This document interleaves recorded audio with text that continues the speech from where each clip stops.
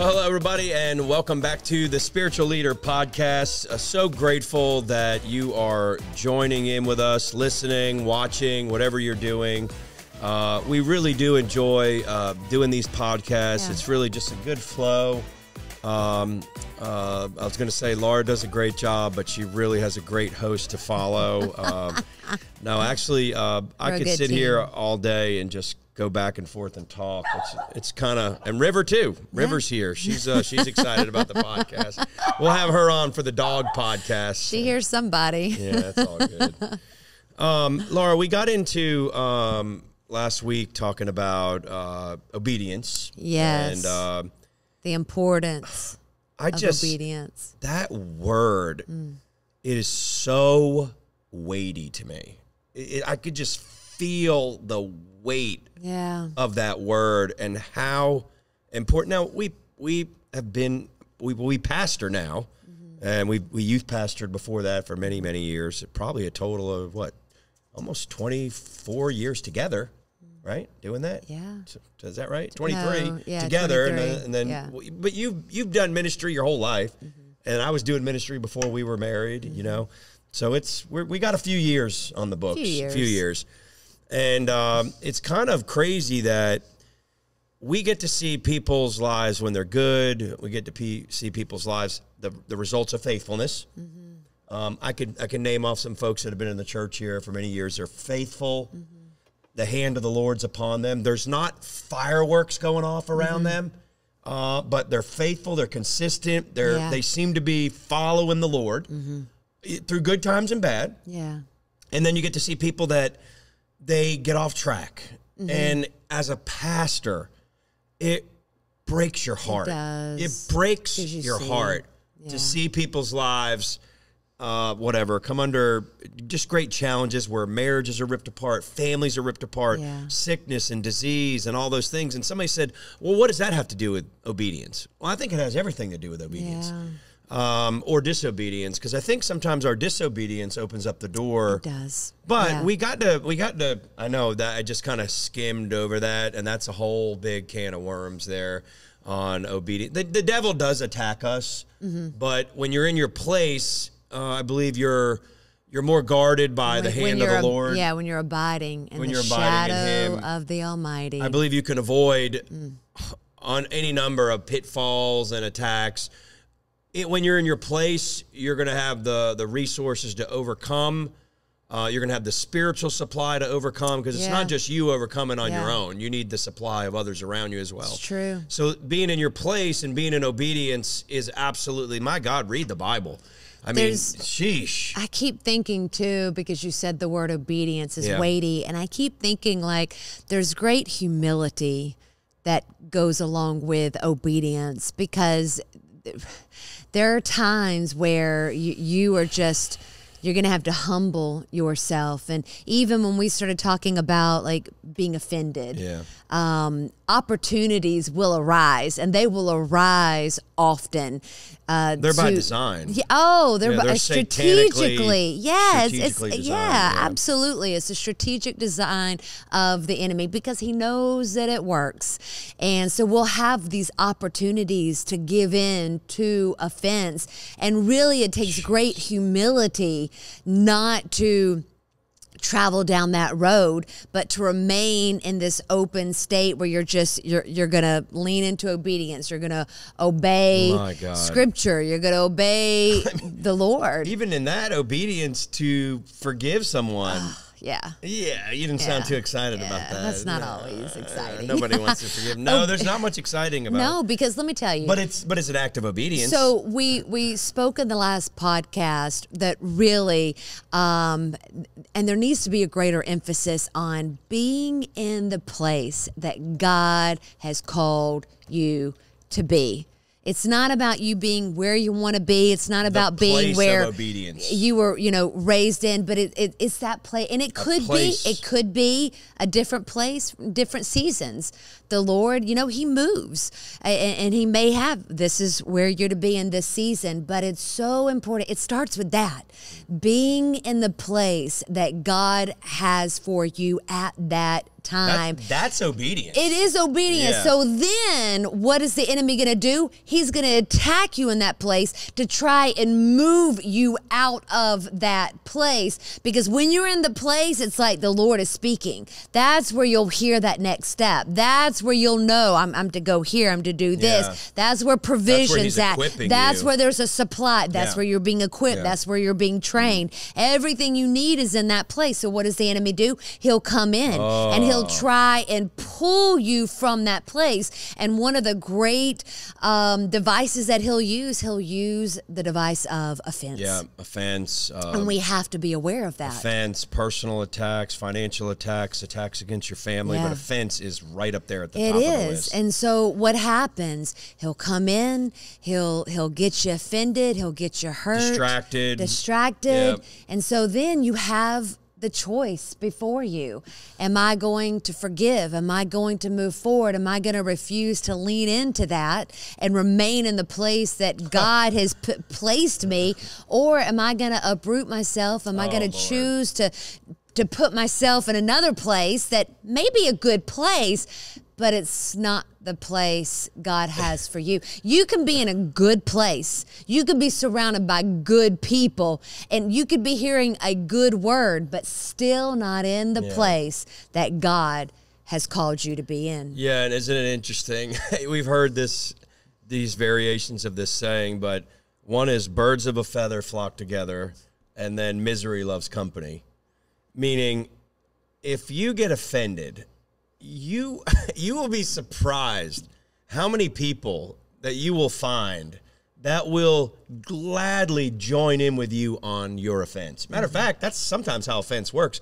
Somebody will get offended, and then they'll start telling you about their offense, and before you realize it, they have roped you in with their offense. Now you have taken on their offense. But when someone gets their feelings hurt or gets offended, which you see a lot, we all have feelings. I get my feelings hurt from time to time. But when that happens, it's amazing to me how the devil... Even in a marriage, let me just hit on that too. Why you got to make it personal? Because think about it. How many marriages have ended? And really, it starts with offense. They've gotten offended. They've gotten hurt. They can't get over a situation. They can't get over themselves, really. But whatever may have, they're not able to move forward. The enemy used offense, got in there, divided the marriage, and then the marriage is crumbled. And then it's like it's not only affecting them, but it affects the children. Yeah, it affects the generations to follow. But it all started with offense. Laura, we kind of touched on this last week. One act of obedience or disobedience affects generations. Can affect generations. Somebody said, I don't know if my decisions are going to affect my children. My God, you better wake up and smell the coffee and smell the roses and smell anything else you need to wake up. The Lord has dealt strongly with me regarding that, because there have been times that I've wanted to venture out in a particular area, or say something or do something or respond, and the Lord has really shown me that if you choose to take that path, if you choose to take that road, it's not necessarily about you, but it's about what is it going to do to your children? How will it affect them? Yeah, and Laura, what you're saying back to the obedience thing is you look at your children before you... children and future generations are actually good motivators for obedience. Yeah. Because you know how many times I wanted to quit? Yeah. So then you got to humble yourself. There's where that humility comes in. I'm going to make it, because if I don't make it, then my kids are going to have to deal with this. It's true. If I don't deal with this battle and fight and win this battle, my kids are going to be dealing with it. It's a generational problem, right? But, gosh, I keep thinking... Somebody said, will my decisions, obedience or disobedience, affect my children? Yes. 100% yes. 1,000% yes. Why? Look at the very beginning of the Bible. Adam and Eve made one stinking decision, and it affected hundreds of generations. It affected mankind. It affected their kids. Yeah. Their kids were cursed. I mean, look in the first family. One decision, one murder. act of disobedience. It resulted in the brother killing the other brother because death and sin came in. Now they're in darkness, right? Adam and Eve's disobedience affected their children and children and children on down the line. It's still affecting children today, right? Yeah. The generations. Our decisions affect our children. Yeah. I was dealing with an individual years ago, and I basically told him there was an offense there. I begged him. Yeah. I said, please do not allow this offense to take root. Yeah. And I basically, on the phone with tears in my eyes, I said, do not do this. It will affect your children. And you know what the person said to me on the phone, Laura? You know what they said to me? They said, I know it's going to affect my children. And they still did it. Yeah. They had a knowing that it was going to affect their it was pride. Yeah. It was pride, and it was the power of that offense. What's that book you read years ago? You told me about it. The Bait of Satan by John Bevere. Yeah. And it's like, I love fishing. I don't get to go much because I'm a I don't know what I am, but I don't have a boat anymore. So, anyway, you throw the bait out there, right? If I'll be in the Gulf in Steenhatchee, I'll take that jig head, put a little gulp on there. I'm throwing that bait out there. What am I trying to do with that bait? I'm trying to catch something. That's what Satan does. He throws that offense looks like to you what a bait looks like to a fish. Yeah. It's tempting. It's alluring. That's why they call it a lure. It has an allure to it. Sometimes there's chemicals on it that put off a scent for the fish. That's what the devil does, right? He throws. But I'm going to tell you what. This is a twofold kind of a thing here, but offense is a generational destroying bait. Yeah. Don't take the bait. You better run. I'm telling you right now, if the Lord's dealing with your heart, you better hang up this deal. Deal with that situation now, today. Yeah. Whether you think you're right or they're wrong, it doesn't matter. Yeah. And guess what? You can't control that other person. No. You can't make them forgive you or have that. That doesn't work that way. You clear your heart. Yeah. And you get it right. Hey, just say, hey, listen, I'm releasing this situation. I don't care who's right or wrong, but I'm not allowing this offense to enter in. Yeah. Laura, offenses, acts of disobedience, getting out of love has removed more people from the plan of God than probably any other thing. Yeah. Removes them right out of the... How many people called the local ministries leave because of disobedience and offense? Yeah. And it cost them. Yeah. How many times have we seen... I had a guy, this was probably 20 years ago. We were youth pastoring, and he had just gotten his family involved here at the church. And man, they were faithful, they were there, and all of a sudden something came up in that family, and I don't even remember what it was, he pulled his whole family out of the church, right?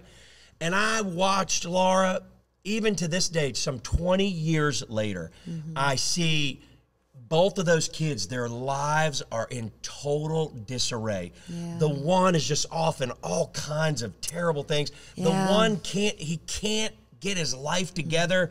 And I'm thinking, and I'm going to just tell you how I felt that way. You big, dumb parent, that you got your little feathers ruffled and you pulled your family out of the church that God called them. And now, guess what, Laura? That man and that woman have to answer to God for those actions. You got in something clouded in your, and listen, the devil got in there, and I'm not just saying it's all on the person, because the devil comes in and tempts us, Laura. But we have a choice. We got to do better. We have a choice in the matter. We got to do better. Yeah, and where God is speaking in that place that He's called you. If you're struggling, then are you in the place that God has called you to be? I read a book years ago. It's called something to do with your assignment, the assignment, I forgot. And it just talks about there's going to be attacks in the place of your assignment. Yeah. It's not. But like you said, there's that provision. Yeah, there's going to be a supply and a provision That's there. it. And God's going to be That's it. I was under attack last year, Yeah. but because I was in the place, You were right where you let me needed tell to you, be. I heard, and I hear God all the time, but I heard God. God was speaking to me more last year than I feel like any other season. And why was that? I was in the place that God had called me. I didn't abandon that place. Even when it got hard, even when I didn't want to show up, I showed up anyways. And because I continued to show up, I saw God's faithfulness. It saw me through. So I'm so thankful that I was in that place. What do you think would have happened if you got out from your place? Because you know that's what the purpose of the attack was. No, the purpose of those attacks was to get you out of your place. Well, I know it would have affected my children. Oh, my I know gosh. that it wasn't just about me, Yeah. but it was about the generations to follow. But I told you before, Yep. those Monday schools that I would sit in, I mean, it was just like life-sustaining, just sitting under the Word. I wouldn't have made it without that. And so I'm thankful I didn't abandon my place. I'm thankful I didn't just, because sometimes people will just retreat. They'll go to a dark corner. They'll put their covers over their head and they just, I'm going to battle this out by myself. No, that's not even scriptural. You got to be in the place that God has called you to be, because the provision, the supply, the answers, the word, the anointing, the power of God, everything you need, it's there. Yeah. It's in that place. I keep sensing there's somebody that's maybe listening that the devil's already trying to talk you out of releasing that offense. He's already, because you're already gone back into your own pride and you're saying, well, they did this, that, and the other, or whatever. This happened. But you know what? It doesn't really matter at the end of the day. What did someone say the other day? You said you better figure out what that's going to cost you. Strife. Yeah. You get into strife or offense, really. What is that going to cost you? What's it going to cost you? Because you can't afford that. You can't afford to be taken out from under God's hand of protection as you're choosing to kind of nurse something. I'm going to give you another piece of advice. Get away from those people that are helping to nurse and empower that offense. Yeah. Because everybody, listen, they don't have to live with your results. They got to deal with their own stuff, but they're telling you to do something and they don't have to live with your results. Yeah. You have to live with your results. Yeah. So I wouldn't take any advice from anybody, number one, that's not completely living and walking in the place that God's called them to live. Yeah. Don't ever take offense. I'm sorry. Don't take advice about offense from someone that's offended and not in their place. That's good. No, I mean, really, Laura, Laura, write that down. Somebody said, oh, wow. Don't worry. When you quote it, you'll quote it. You won't give me no credit for it. There you go. No, maybe one time. Perhaps. Somebody said one time, don't take advice, marriage advice from someone that's been divorced 7 times. That's just not a good idea, right? Don't take financial advice from someone that's broke, all those different things. But don't take spiritual advice or godly advice from people that are not walking with the Lord. Yeah. It's just not, it's not going to be good for you. What does the Psalms 1 say? Blessed are the people who don't take advice from ungodly people. Yeah. If you take advice from ungodly people, you're going to have the same results as ungodly people. And they're going to be ungodly results, right? But Laura, this is so powerful. These subjects of, you started this with just obedience and disobedience. Being simple. And it really does come down to sometimes a place. Yeah. Being in the place that God's called you to be. And I know some dodo out there, oh, well, you're just trying to get people to come to your church. No, I want you to be in the right place. Yeah, and if it's not here, then you don't need to be here. Yes. Yeah. And we don't play that game, so stop thinking like a doofus and pay attention to what God's telling you. Don't get offended by that. Yeah, don't get offended. Don't get offended at the teaching about offense. But there's a place of obedience, and really that is the secret place of the Most High. That's the place where you're protected and your provision's there. Amen. Your family's protected. Glory to God. If you do anything, listen, my parents may not have done everything right. Maybe they don't do everything right still.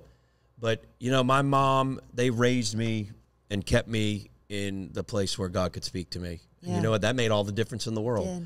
So if you do anything right, parents, grandparents, get your children and grandchildren in a place where they're called to be planted, right? And don't let anything move you from that place. Amen. That's good. That's great. That's good. Hey, listen, Lauren, I love you. Man, we're rolling out. We're blowing past 200, headed to 500 on these podcasts, and we're going to be here talking to you for a long while. So we love you, and we'll talk to you real soon. God bless.